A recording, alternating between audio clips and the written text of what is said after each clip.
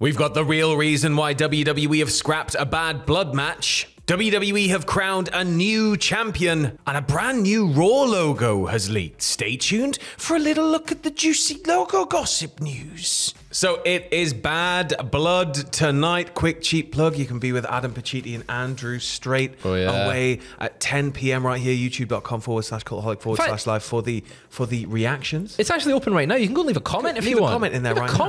But yeah, it's Bad Blood tonight. This has been an event that has been, it's been a long time coming. I remember when they first marketed it, it felt like it was way early. Yeah. It's in high demand, and the card was kind of fleshing out nicely. But despite it being originally planned to take place on the Bad Blood card tonight, WWE have decided to scrap Gunther versus Sami Zayn in favor of it taking place on this week's Raw.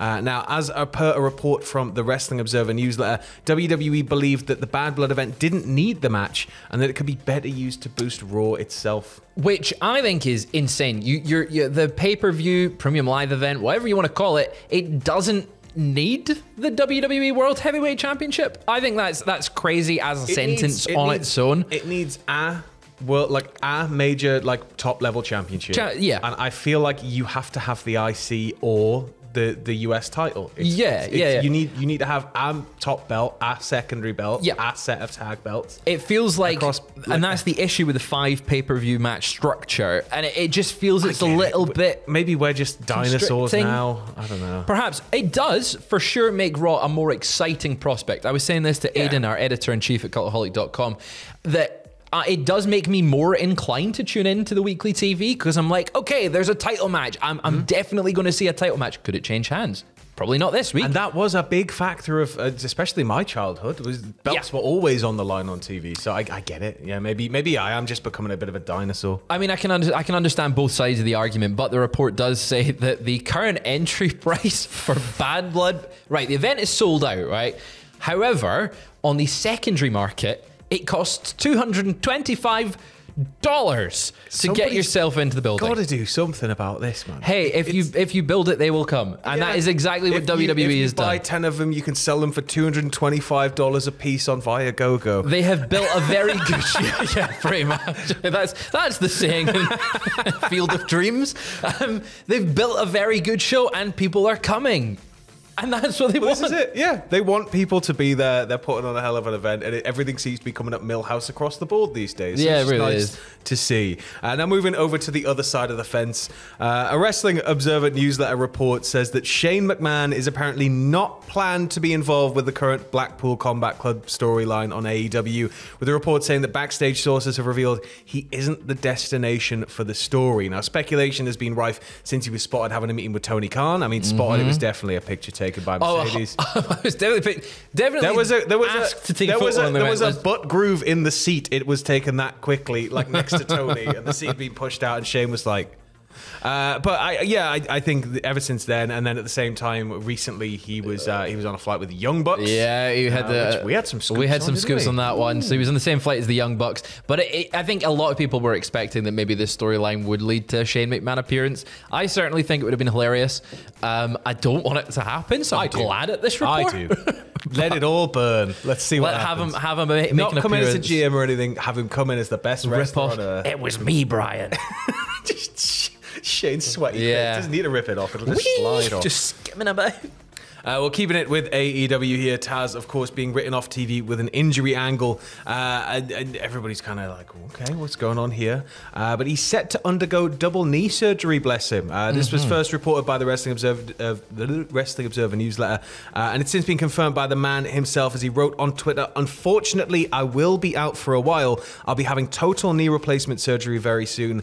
Talk to you guys down the road." I saw a tweet about this last night before I went to bed, and it was someone was saying that Taz is so hard they have to have a storyline to write off a commentator just so that he can get new knees.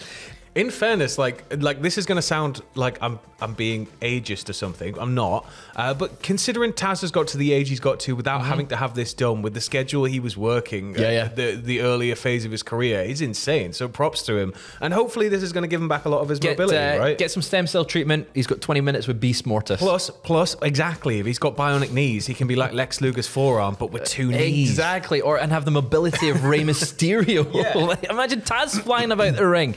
I doubt we're going to see him get back in the ring, and this is purely just him doing a surgery that will stop him being in as much pain as he's been in. And that's all you can want, right? Like it's like, go on. Yeah, go on, Hope Taz. it all goes Up well, the Taz. Taz. Sending our best to Taz. Now moving over to the WWE side of the fence there, Fraser. We got some juicy news. We've been talking about Max and AEW. Yeah. Now let's hear all about Peacock and WWE. So, Peacock has confirmed that it has removed all episodes of NXT from the streaming service. This is due to the company no longer having the rights to stream it. Obviously, NXT has moved to the CW now, and they have the rights going forward. Thank you for the sound effects. I'm just letting people know how they should feel about it. Okay, yeah, it's helpful. It's one of those things where there might be a few people waking up and going, like when they're seeing it. But yeah, with the rights handover, it'll be popping up wherever CW is, whoever owns CW, if they have their own app. Is it like 5 So they've got their own app. They've said at this current point in time, it's a bit uncertain about everything that's happened previously in NXT. So like everything up until this week's episode was on Peacock. It has now been removed. The CW is saying that they will only host episodes of NXT going forward that appeared on the CW. That's a lot of data to store, and that's a lot of bandwidth you're going to need in order to have all of that. So at the same time, you can't just take it down. It's got to be somewhere. It's currently somewhere. It's not hosted on or available to the public anywhere. I'll tell you where it is. But it'll be somewhere. It's on network.wwe.com if you live in the UK. In the UK, we're so blessed over here. So blessed. Well, we've also got some big news coming out of last night's SmackDown here, with WWE crowning the inaugural Women's WWE Speed Champion. Now, there are going to be some spoilers here, so skip ahead. Spoiler warning. Skip ahead to wherever the thing says. Yeah. 3, 2, go on. 1. Okay, right. Candice LeRae was able to beat Io Sky in the final of the tournament to be crowned the inaugural WWE Speed Women's Championship. It was not revealed when the match will air on social media yet, but you got to think they're going to make a huge song and dance about it. They do all the time with Speed. Speed, it's the #1 show in WWE programming, WWE Speed. It's cool to see Candice. It's so convenient to just be like, oh, I'm on Twitter, I'm having a bad time as always. And oh, there's wrestling. Click. 3 minutes, done. And when they first said it's going to be 3-minute matches, I was like, hey. But at the same time, it's 3 minutes is a long time. You can watch that on the bus. You can, TikToks. Our span of attention has gone way down. Feature films are going to be about 1.5 minutes in about 10 years' time. Incredible. It might be better than quality than some of them in the cinema at the moment. Moving over to the WWE 2K4 side of the fence here as well. There was another teaser played during SmackDown last night to complement the MCMG teaser, if they are indeed the MCMG, and the Brazilian team weren't just swerving everybody. But it's a brand new Bray Wyatt focused DLC for 2K24 with the Fiend Bray Wyatt. While the Fiend and Bray Wyatt are both included in the base game of 2K24, this is a new look Fiend. Looks to have a completely brand new design, and it's going to launch on October 16th. He's got like a face on the back of his face, and it's like he's more ripped open. It's like the more up to date, like the kind of the more modern Fiend mask that I don't think we ever saw. We never saw it.